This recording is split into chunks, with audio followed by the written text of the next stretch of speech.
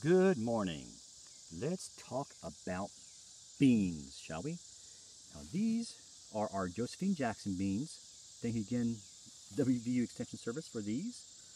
But that's not why we're here today. Now we're going to talk about beans in particular. So these are lovely Josephine Jacksons. They look very similar to the beans that we love here, which are our half runners.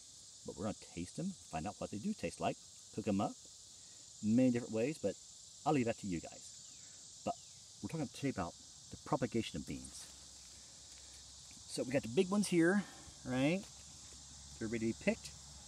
You can pick them really, really small if you want, like this, very small, like that, or you can pick them like this one here, a little bigger, right?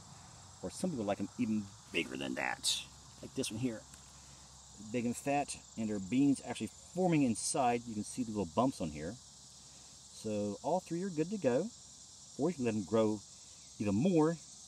The husk here will turn yellow, and there'll be beans inside of it. Let's see if we can break it here. Yeah, right now these are still good and green inside. Look at that. That's good eating right there. But let this go a few more weeks. The shell here will turn yellow, and the little bean inside will turn to beans. Duh. Okay, but that's not why we're here. So, we're talking about propagation. I had a neighbor who said, wow, your beans are doing really good. They're still producing. Well, I told him that, yeah, the beans still produce because of this. Now, you see those flowers here? That will turn into a bean. But, in my experience,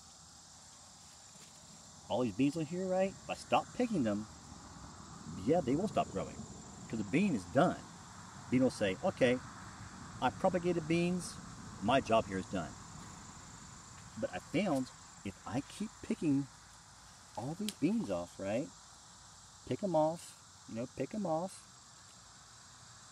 The bean plant will say, oh no, all my beans are gone. You can't propagate, so guess what? We gotta make more beans. Hurry up, quick, make more beans. So that's what they're doing. So if you keep picking your beans, you will still get beans up until about the first frost. Actually, it's till the first frost, and then they're done.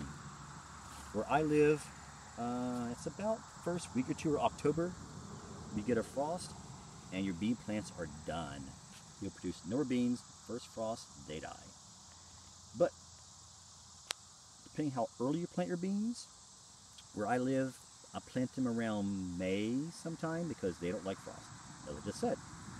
So plant them early, about May-ish or something like that, mid-May, and by about June, they're producing beans. It's like these beautiful Josephine Jacksons here. I just planted a little over a month ago, and see that they're producing beautiful beans already. Look at that. Look at that, beautiful beans. Oh, gorgeous.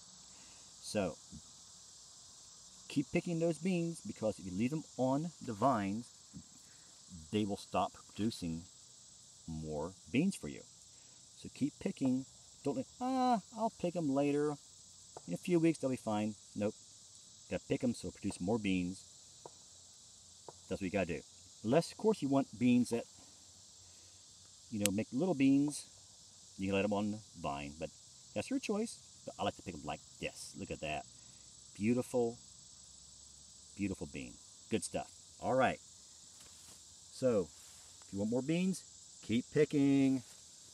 All right. Have a great day, good luck, and God bless you.